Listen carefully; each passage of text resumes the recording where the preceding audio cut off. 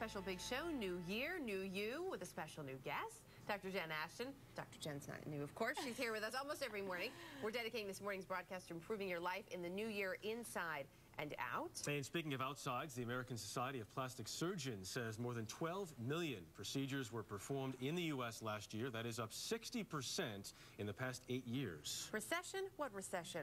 A little nip and tuck? Maybe is it right for you? What do you want to know before you go under the knife? We're going to answer those questions for you this morning. Joining us with the latest cutting-edge procedures, Dr. Anthony Youn, who's a board-certified plastic surgeon in Michigan. Good to have you with us in the studio this morning. Thank you very much. Thanks for having me. Turns out, I was not completely surprised, mildly surprised to learn that breast enhancements, breast augmentation, was, I believe, the most popular plastic surgery procedure last year. More than 300,000 women. Exactly, yep. And there's so much talk about, we've heard conflicting reports. Is it still safe? Is it not? There are different types that you have with you here. This is the saline one. Yeah, so the saline one, the good thing is nobody worries about safety, but the problem, if you feel it, it just doesn't feel It's a little natural. squishy.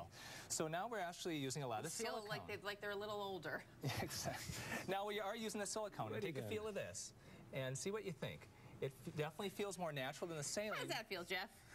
Lovely. Jeff's been looking forward to this movie Appreciate all that. morning. There you go. But people are still a little bit afraid of and the studies silicone. show that they don't leak. They're still cohesive, but people are still afraid. So the newest thing are the gummy bear implants. Now, they're not FDA approved yet. This is the closest thing that we have to it. This is actually not as firm as a gummy bear implant, but it looks like that, but it literally feels like a gummy bear. Now, do you have to, because some of these, I was told that you have to replace, what, every 10 years sometimes? Do you have to replace the gummy bear, too? There's always a risk of reoperation.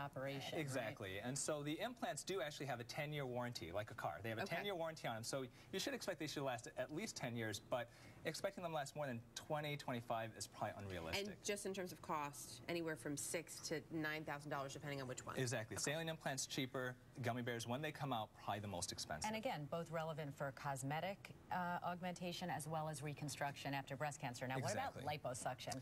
Well, I call it the vacuum procedure. It's like a vacuum. Yeah. Well, traditionally, this is what we use for liposuction, and I use this on almost all my patients. But the newest, hottest thing in liposuction surgery is laser lipo, and this is a SmartLipo. It's the gold standard of laser liposuction surgery. And the idea behind it, it actually has a laser fiber right at the end that you see comes out, and it melts the fat before you take it out. So instead of just sucking it out, you melt it, and then does that mean that you get more fat out at once? Well, the idea is it's less invasive, you have less bleeding, less downtime. Most surgeons do this actually under a local anesthetic in their office. Oh, wow, so it's a fairly quick procedure. But what is that going to cost us when it comes to liposuction? It depends on how much you need done. Right. So anywhere from $3,000 probably at the minimum, up to $10,000 even more if you're having a lot removed. Okay. Let's talk injectables. I think we have a model over here. We have a very we can talk about our a very brave model indeed. We're talking about Botox now. Are you injecting? No, I'm going to be Dr. Youn's assistant. All right. Well, Botox is the most popular cosmetic procedure. Last year, over 5 million people underwent Botox injections. Wow. Believe it or not. And relatively easy. But the problem with Botox is it's expensive. And so there's a new one out there called Dysport, and it's about 20% cheaper than Botox. And some people think it actually works a little faster. Really? So and the effect as you're injecting, as you're doing the injection here, because it is such a quick procedure, as you'll see this morning. A couple little injections. What is the effect of both Botox or this new procedure, and how long does it last? The effect basically is it can remove the wrinkles of the upper face. So it smooths the wrinkles about 3 to 4 months, really the closest thing we have in plastic surgery to the fountain of youth. We have about 20 seconds to talk about lasers as well, and we have someone else here going to demonstrate that.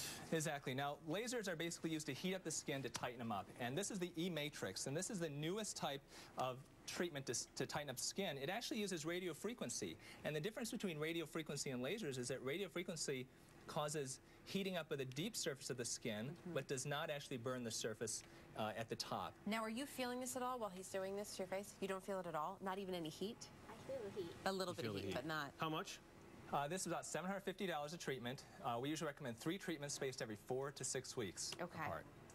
And so important to go to someone who is board certified, who does a lot of these procedures. Board certified plastic surgeon. Absolutely, yes. and make sure, we talked about this, Jen made a great point earlier, have realistic expectations when you go in. That's right. Exactly. Key. Great to have you with us. Dr. Thank you very much. Ladies, thank you both as well. Being here this morning. Just ahead, if you're new you in 2010, likes to eat healthy and likes mint layer brownies, you're in luck because you can do both. Our chef on a shoestring has the recipe this morning. You're watching The Early Show on CBS.